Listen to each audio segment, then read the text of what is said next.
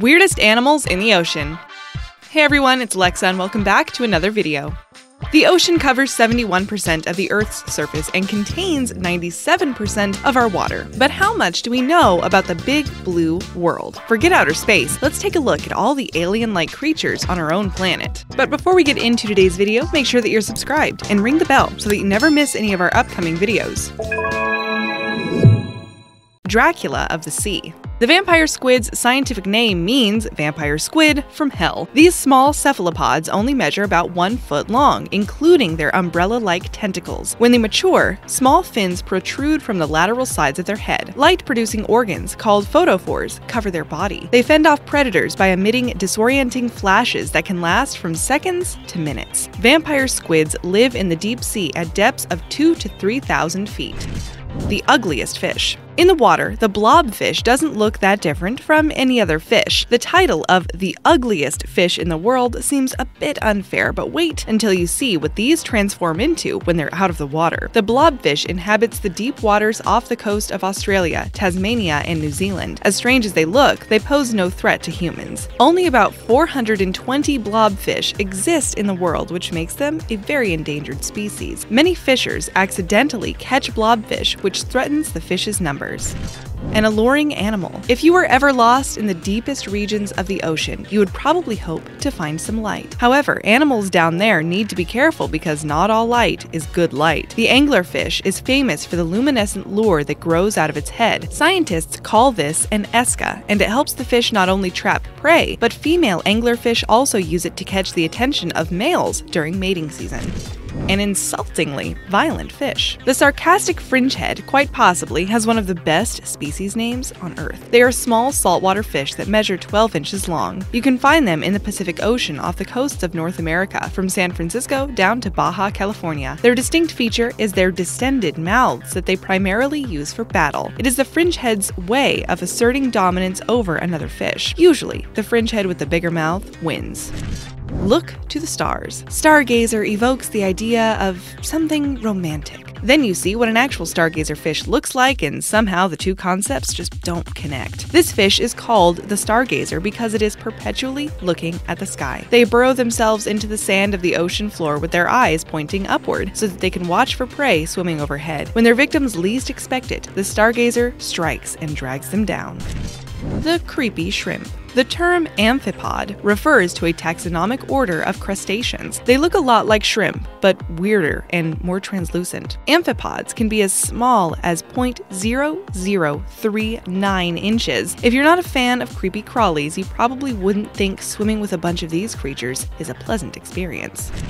Needles for teeth. The fangtooth looks similar to the anglerfish, but lacks that fleshy light that hangs over their faces. This deep-sea fish can be found throughout the world in temperate and tropical ocean regions. The name for their genus is Anoplogaster, which is Greek for unarmed stomach. Their teeth are disproportionately large for their body stature. Even though they look scary, there haven't been any cases of them hunting humans.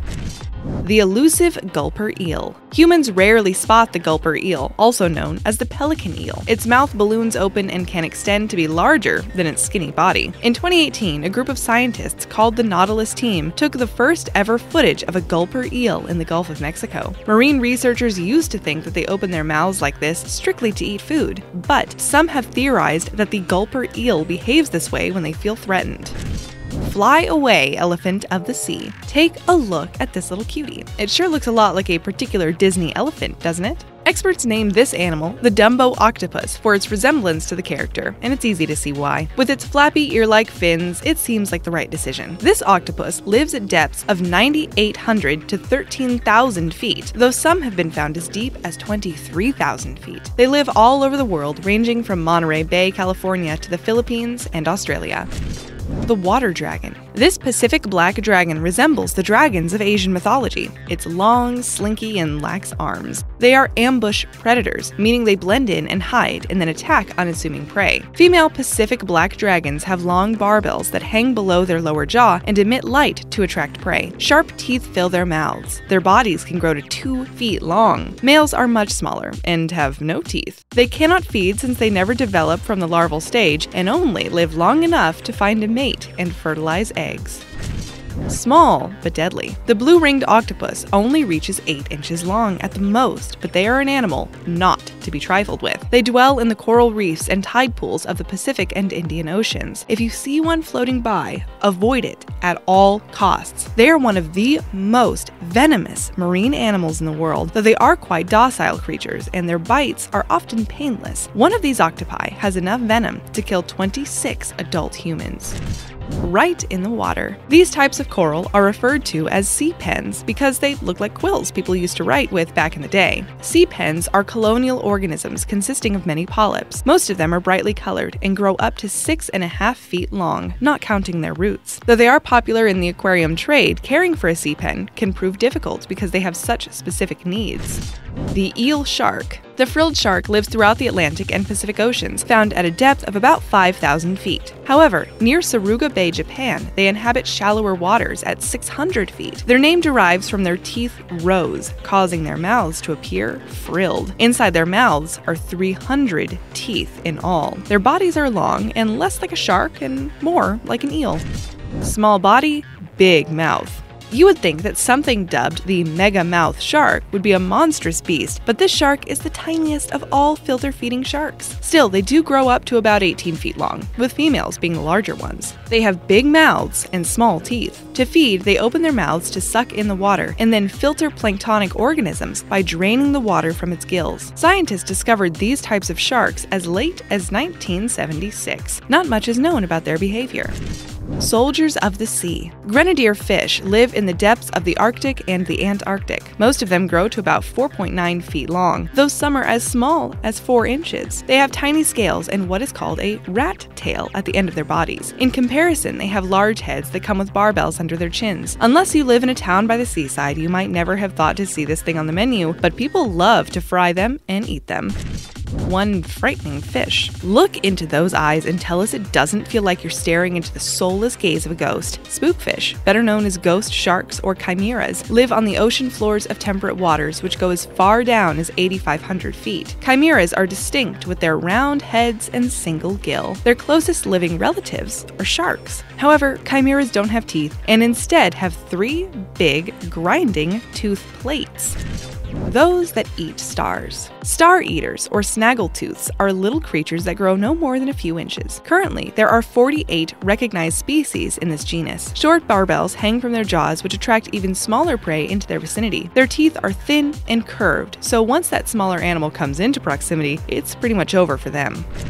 Look into their minds. The barrel eye is a type of spookfish named for their barrel-shaped telescoping eyes. These eyes protrude from their head and are enclosed inside a large, transparent dome, as if you're looking right into their bodies. Something else strange is that the organs along their bellies glow. Barrel eye fish inhabit the Indian, Pacific, and Atlantic Oceans. Huge water bugs. Anyone scared of insects would run away screaming if they ever encountered giant isopods. There are nearly 20 species of these critters that live in the colder waters of the Pacific, Indian, and Atlantic. Their size is a result of deep-sea gigantism, making them appear like you're looking at a bug under a microscope.